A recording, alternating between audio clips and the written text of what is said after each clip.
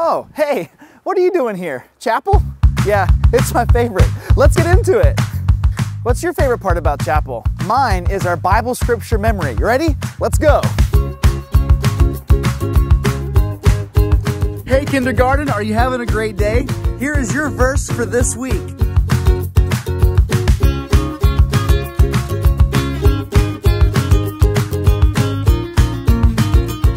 Hey, first grade, here's your verse for the week.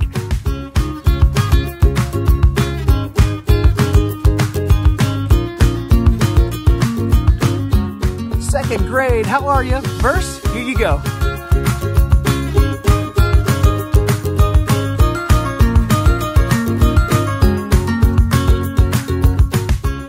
We miss all you guys. Third grade, here's your verse.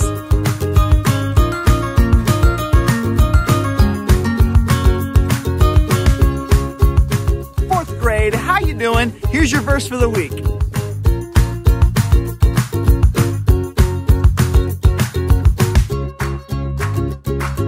And last and certainly not least, the fifth grade. We love you guys. Here's your verse for the week.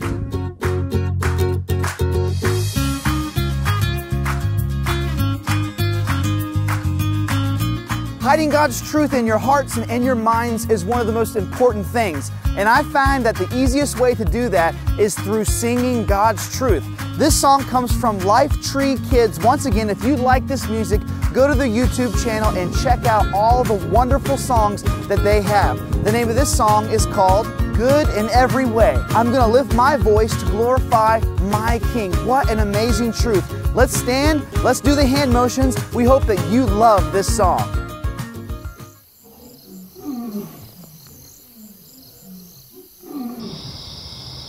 Come on now, join with me, everybody sing. I'm gonna lift my voice to glorify my King. He is a mighty God and worthy of our praise. We give Him everything, He's good in every way. Come on now, join with me, everybody sing. I'm gonna lift my voice to glorify my King. He is a mighty God and worthy of our praise. We give Him everything, He's good in every way. He is always there for us. He's good in every way. Pouring out His awesome love. He's good in every way. He fills us up with peace and joy. He's good in every way. He gives us all we need and more. He's good in every way. Come on now, join, Come on now, join with me, everybody sing. I'm gonna lift my voice to glorify my King. He is a mighty God and worthy of our praise. We give Him everything, He's good in every way. He is always there for us. He's good in every way. Pouring out His awesome love. He's good in every way. He fills us up with peace and joy. He's good in every way.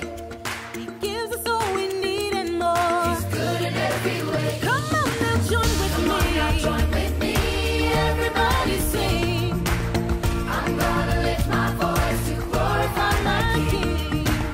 He is a mighty God and worthy of our praise. We give Him everything, He's good in every way. Come on now, join with me, everybody sing. Everybody sing. I'm gonna lift my voice to glorify my King. He is a mighty God and worthy of our praise. We give Him everything, He's good in every way. He's good in every way. He's good in every way. What an amazing song. This next song comes from Answers VBS. Again, check out their YouTube channel if you love songs like this. The name of this song is God With Us. Jesus came to live for us, to die for us. Emmanuel, God with us. Let's keep standing, do the hand motions, hide God's truth in your heart. We hope you love this song.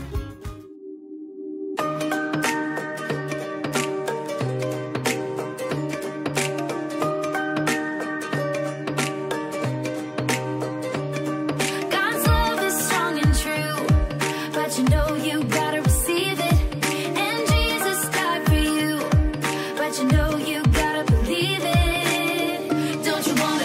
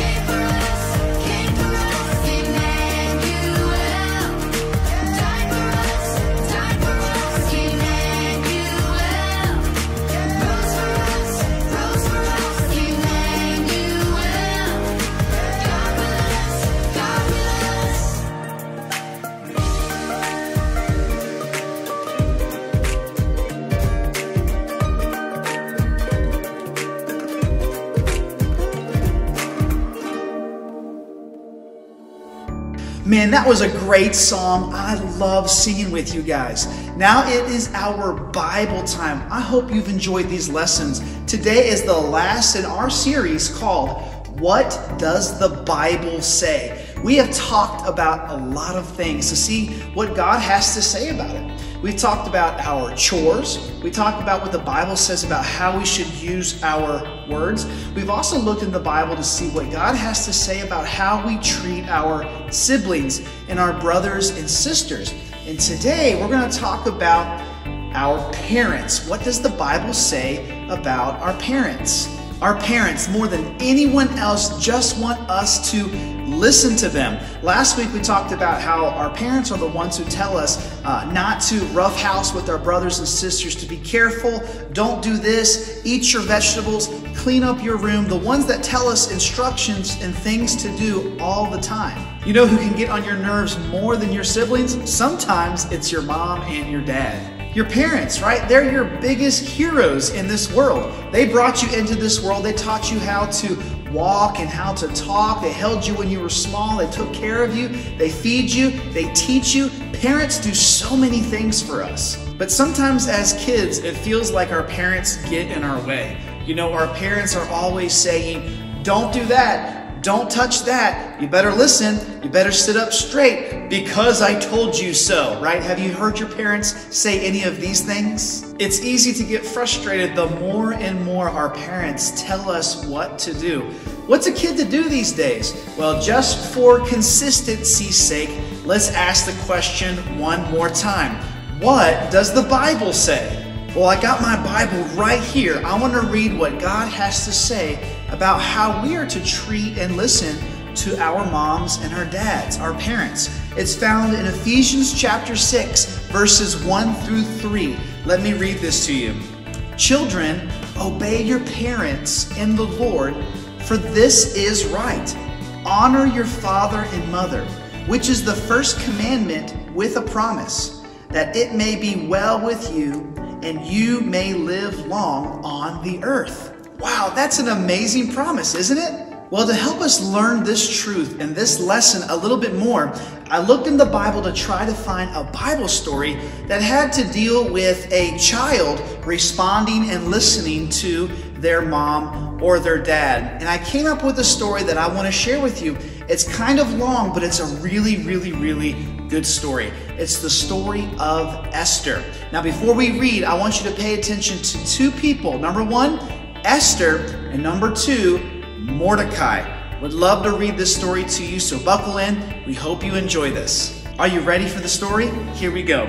King Xerxes, also known as Ahasuerus, was the most powerful man in the world. In the 3rd year of his reign, he invited all the nobles and the princes to a feast which lasted 180 days. King Xerxes ruled over the empire of the Medes and the Persians, which stretched over 127 provinces in Ethiopia to India. Living in his empire were many Jews. After the feast, the king invited everyone to his palace in Susa, or Shushan, to another feast which lasted another 7 days. There were white and green and blue hangings fastened with fine linen cords to silver rings. There were beds of silver and gold on pavements of red and blue and black and white marble. Everyone drank from cups of gold. Queen Vashti gave a party for the women in another part of the palace. At the end of the 7 days, the king, who was drunk, ordered his 7 servants to fetch Queen Vashti so he could show her off to all of his friends and show how beautiful she was. But they reported back that the queen refused to join him. The king was furious. His wise men advised him, saying, "The queen has not only insulted you, but everyone. She has set a bad example in not showing honor to her husband." The queen's title and estate was taken from her. A law was made and read aloud throughout the land that all wives must honor and obey their husbands. Who would replace Vashti as queen? A search took place throughout the land for the most beautiful young woman, and they were brought to the palace under the supervision of Hegai, the king's servant. Working in the palace was a Jew called Mordecai. Mordecai had a cousin named Esther, also known as Hadassah, whom he had brought up because her parents had died. Esther was a beautiful young girl and chosen to join the other contestants at the palace for 12 months of beauty treatments. Mordecai advised her not to tell anyone she was a Jew. Now, something to pay attention to, Mordecai was acting as the father for Esther because Esther's mom and dad died when she was younger. So I want you to pay attention to the relationship between Mordecai and Esther. Mordecai is acting as Esther's dad. Of the many women chosen, Esther was the one the king loved the most, and she was crowned as queen instead of Vashti.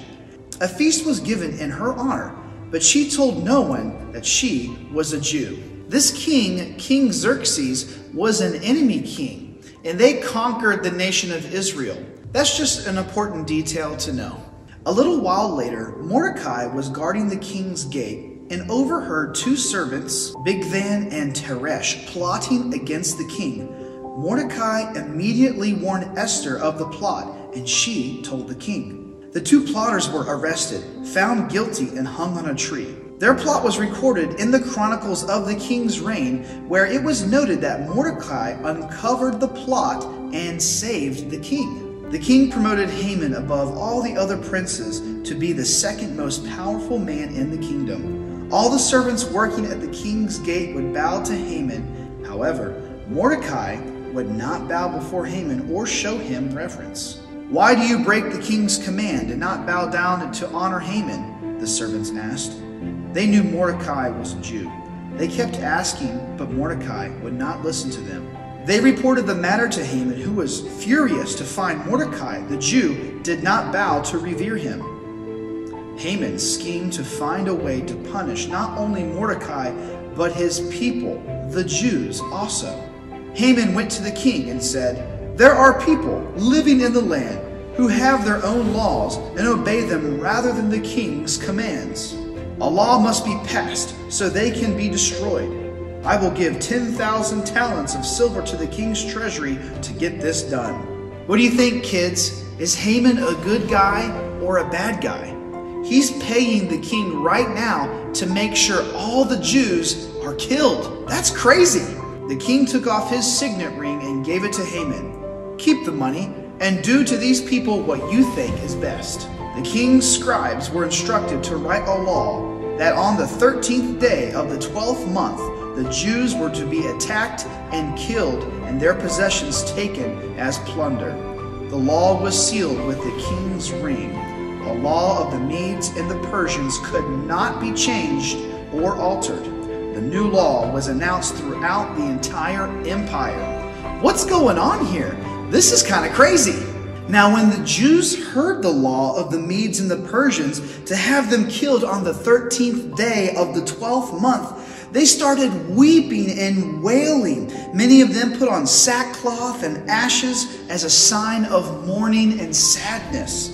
When Mordecai heard of Haman's plans to kill the Jews, he tore his clothes, he put on itchy sackcloth and ashes, and he went around the city wailing bitterly. When Esther heard of Mordecai's distress, she sent Hathach, one of the king's servants, with clothes for him to put on instead of sackcloth, but he refused to put them on. Hathach was sent back again by Esther to find out what was troubling Mordecai.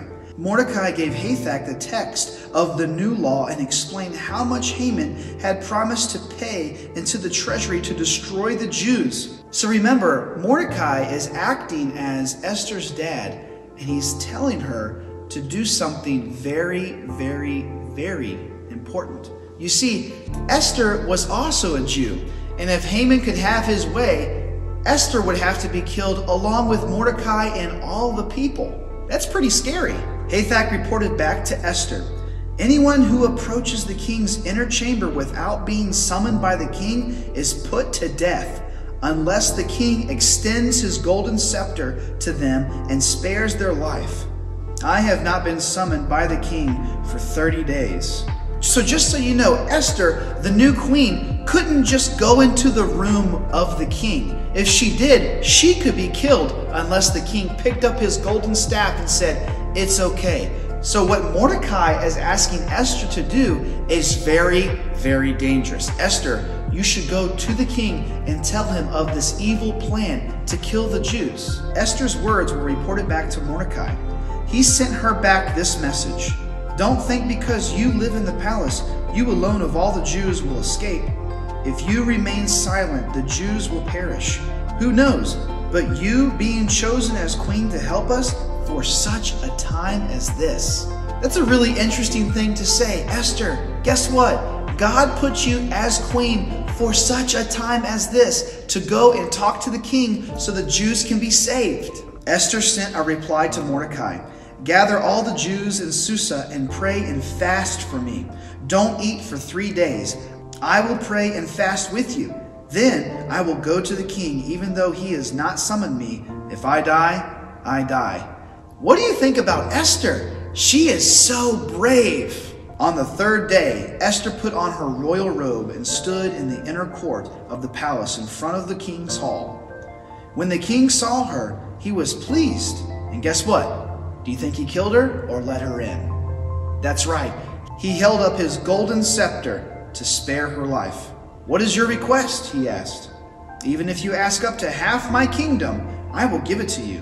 I would like to invite the king and Haman to a special banquet I have prepared," Esther replied. So the king and Haman went to the banquet Esther had prepared. "So, what is your request?" the king asked. "I would like to invite the king and Haman to another banquet tomorrow. Then I will answer the king's question." Haman left the palace in a good mood, but when he saw Mordecai had not bowed or showed him respect, he was full of rage. Haman went to his friends and Zeresh, his wife, and boasted to them about his great wealth, his many sons, and the ways the king had honored him. "I have been invited by the king and the queen tomorrow, but I cannot be happy while Mordecai the Jew is sitting at the king's gate." You see, Haman hated Mordecai. Haman's the bad guy. Mordecai is like Esther's dad. Haman hated him so much he wanted to have him killed. Skipping ahead a little bit, Haman was summoned to attend the banquet Queen Esther had prepared for him and the king. As they were drinking wine, the king asked, "So Esther, what is your request?"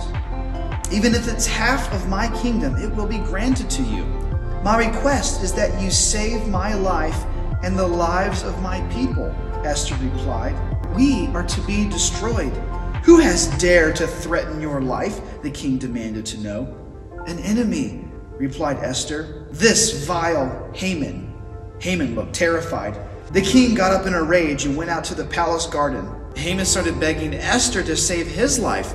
The king returned to find Haman falling on the couch where Esther was reclining. The guards were called and they took Haman. You know, Haman wanted to kill Mordecai because he hated him so much.